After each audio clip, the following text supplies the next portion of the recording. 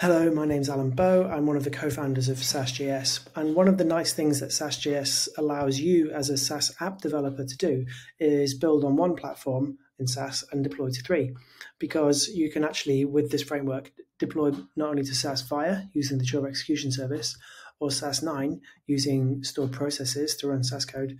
You can also build apps on regular foundation desktop-based SaaS using this SASjs server product, which I'm going to show you today. We're going to download it from GitHub, launch it, and build a React Seed app on top of it.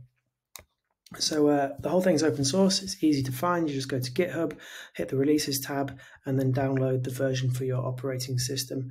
I'm not going to wait for that to download because I've already got one downloaded here.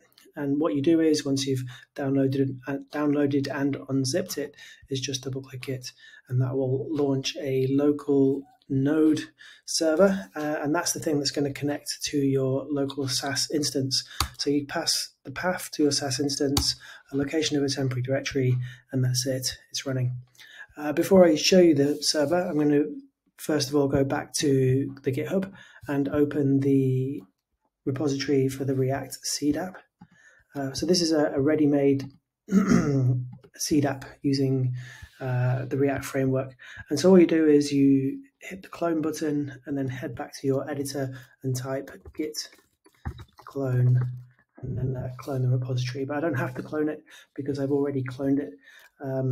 Once you've cloned it, just change into it and run an npm install, and that will deploy all of the dependencies in there. That ran a bit quicker because I'd already installed it. And then once it's installed, you then need to deploy the backend services. So before I do that, let's look at some of the configuration. So there's two things you need to configure for your environment. The first one would be the index.html. So this contains a SASjs config object where you pass in the server for your SASjs server, and the app lock where you're going to deploy your backend SaaS programs, and the server type, which could be SaaS 9, SaaS Via, or SASjs. So that's the front end. And then moving over to the back end, then all of the SaaS services are configured here in this SASjs config file. These are the locations of the services, these are the macros, and then we have a series of targets depending on where we're going to deploy those services. So you might have a Via target or a SaaS 9 target. In our case, we're going to have a SASjs server target. So to compile, build, and deploy those services, then I use a cpd command for the target called server. So that will compile all of the macros into each of the relevant services and deploy them, and that's done. So they've been deployed here. This is SASjs server. There's a home page. There's a drive page where the backend services are deployed.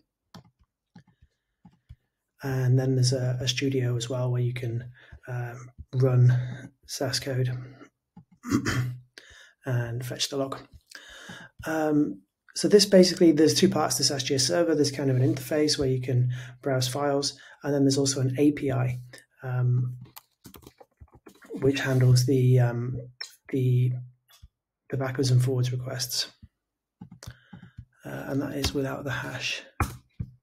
It is. So I won't get too deep into the API. Let's go back to the React app. So to launch this app, you just run npm start. That will create a local instance of this seed app, and then you should get a link. Actually, no, but there you go. It just launches the app locally on the port 3000. So that's now building and launching a local version of this React Seed app. What I'm going to do is open up DevTools so we can actually see the conversation between this front-end app and the SaaS backend. Here we go, it's ready. Hit the demo page. The app in it is already run. Hit submit. And that's it. So what's happening here is these requests are going to SaaS. It's actually running base SaaS, and you can see here in the bottom right, I've got this SaaS icon, which is flashing away. Also to point out how quick this is. So we've got requests running in 1/4 of a second or so. So yeah, if you'd like to use this framework, like I said, it's on GitHub. We're always looking for contributors or testers to make these things better. Just go to github.com/SASjs.